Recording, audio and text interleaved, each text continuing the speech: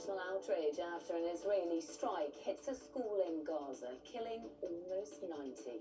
Israel says the target was a Hamas command center, but the building was a shelter for hundreds fleeing the fighting. Also tonight, she was full of joy, light and love. Our hearts are broken. A loving tribute to the youngest victim killed in Southport. The penultimate day in Paris with emotions running high as Team GB picks up yet more medals and... Manchester City are silverware in hand again. The winners... Summer's not over, but the footy is back. Manchester City win the first trophy of the new season.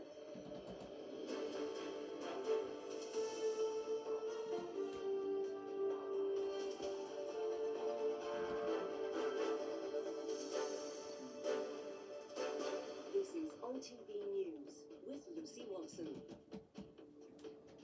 Good evening. There has been international condemnation tonight after an Israeli missile killed almost 90 people sheltering in a school in Gaza City. The Foreign Secretary David Lammy says he is appalled by the attack, and the White House said it was deeply concerned. Egypt, who is trying to broker peace talks, claim Israel's strike shows a lack of political will to end the war in Gaza. The Israeli military insists the building was targeted because Hamas commanders were hiding inside it. A warning now, Emma Murphy's report shows some scenes you may find upsetting. They had been at prayer when the Israeli missiles hit.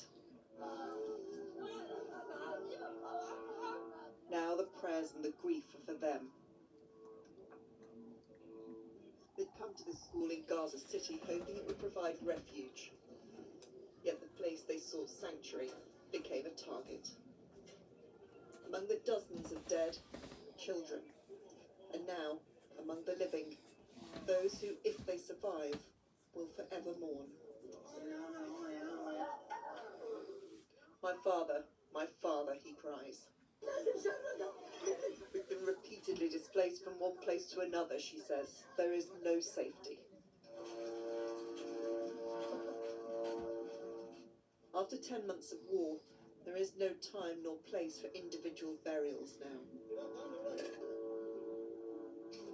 So to the continual hum of drones, the dead are buried together, their bodies moved close to each other to maximise how many can be gathered in each grave.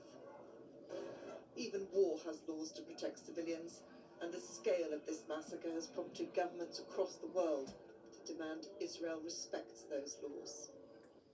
Israeli claims that the building was a Hamas operations centre, drowned out by the condemnation of the scale of civilian death. What we saw in this attack is that they're using highly explosive devices in densely populated areas. And that's something that we simply cannot stand for. That's a new level of low in a conflict like this, and the global community cannot stand for this kind of atrocity. Talks aimed at bringing peace to this region are due to begin again within days. But peace feels a long way off, something even the Egyptian co-hosts have acknowledged, accusing Israel of a lack of political will to end this war. Emma Murphy, ITV News, Beirut. The 6-year-old BB King, the youngest of the 3 girls murdered in Southport, have paid a glowing tribute to their precious daughter. They say she was full of joy, light and love, and their hearts are broken.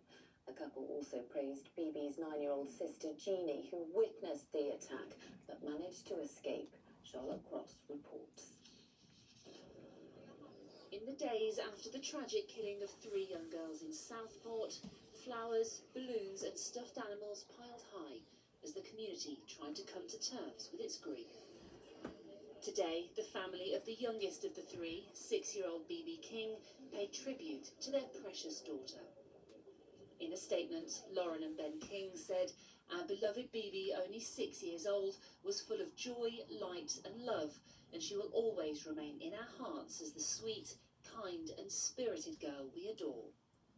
Our hearts are broken, but we find some comfort in knowing that BB was so deeply loved by all who knew her. She will forever be our shimmering star, and we will carry her with us in everything we do."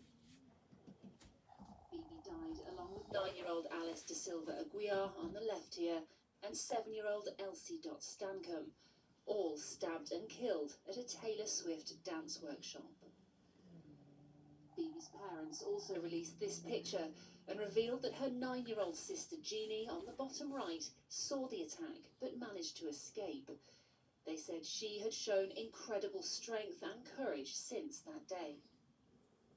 A teenager who was 17 at the time has been remanded in custody, charged with the attack, a provisional trial set for January. In their statement today, Mr. and Mrs. King said the outpouring of love and messages of support here had offered comfort in what had been an unimaginably difficult time. They said it had meant the world to them, helping them find some solace in their grief as they try to find strength and healing in the days to come. Charlotte Cross, ITV News. Thousands of anti-racism campaigners gathered in towns and cities across the country today in peaceful protest against the far right, with police forces still on high alert. But among the many good-natured demonstrators were those of a different view, intent on getting their own message across. Our correspondent Peter Smith has been speaking to them. 6,000 police mobilised today. No place for complacency. Despite the violence and anti-immigrant, anti-Muslim riots of the last fortnight, people still turned up in Newcastle today under the same banner, enough is enough.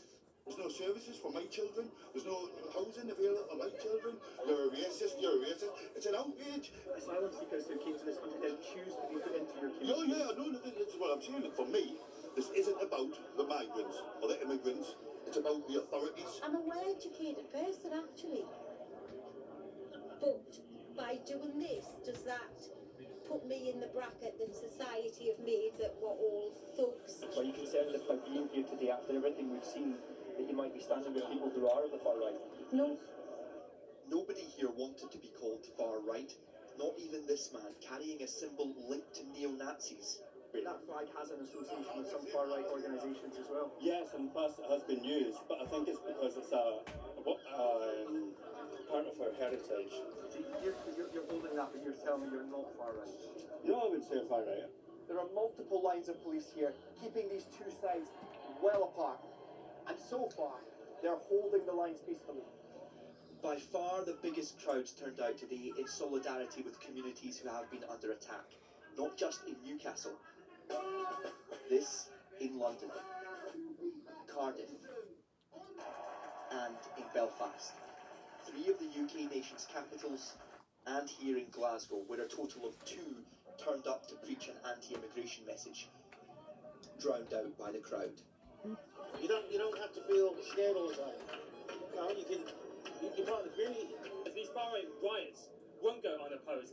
That people will show up for me, for people like me, and we will be safe. Peace has prevailed again.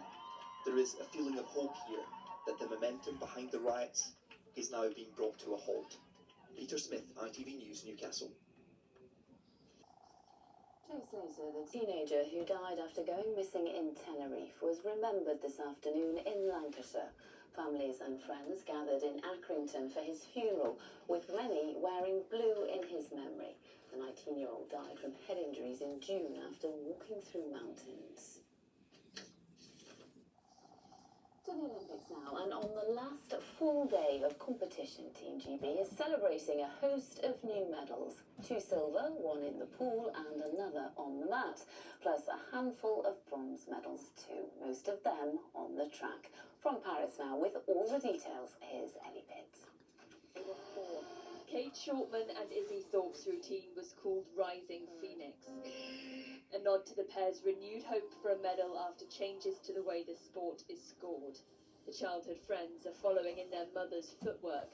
Their mums duetted together in the 1990s. And this is the moment they know they've won Team GB's first ever Olympic medal in artistic swimming, a silver. The looks on their faces tells you how much it means to them. Also taking home silver is Caden Cunningham, fighting in blue in the Taekwondo final. His Iranian challenger proved too powerful though, and Cunningham took second place. to the Stade de France, where Georgia Bell, who trains around her full-time job in cybersecurity, was racing with the world's best in the 1500 metres. Her pace earned her a new title. Georgia Bell gets the bronze. Olympic medalist, as she secured Team GB's first bronze of the night on the athletics track. Then followed bronze for the women's 4x400 metre relay and the same colour medal for the men in their relay race. Earlier today in the diving pool, Noah Williams was looking to add to the silver he got in the synchronised event, this time by himself. While his fourth turn put those hopes in jeopardy, He's frustrated with himself. his last dive was high scoring. He now has a bronze in his collection too. Today's haul means Team GB has more than 60 medals for a fourth consecutive games, but the gold medal count is down. In fact, it's the lowest it's been since Athens 20 years ago. But there are still a few more chances to win ahead of tomorrow night's closing ceremony. Ellie Pitt, ITV News, Paris. Summer's not over yet, but the first football trophy of the new season has already been won. Manchester City lifted the Community Shield at Wembley after winning a penalty shootout 7-6 against Manchester United. Chris Scudder has the action and the celebrations. And silverware in hand again. And so the season starts with a familiar sight, City lifting silverware. If the fans were hoping to see another chapter in a fierce rivalry, it felt more like a community love-in. It took a while to ignite. Bruno Fernandes thought he'd scored a beauty for United, ruled out for offside. Marcus Rashford then fluffed his lines in front of goal. Having been left out of the Euros, maybe not an instant return for England in front of the watching new interim coach. But it didn't appear to matter when Garnacho added to his catalogue of lovely goals. We weren't done though, and City saved it in the nick of time with a late equaliser from Bernardo Silva. So to penalties, and at the same end of Wembley where Sancho missed for England in the Euro 21 final, it happened again. It got to sudden death, and at 6-6 it all went wrong for Johnny Evans. Step forward, Akanji to settle the match, and where they'd failed against the old enemy in the cup, City will start the new season next week with another trophy in the bag. Discover ITV. That's it for now. From all of us here on the very late team this weekend, good night.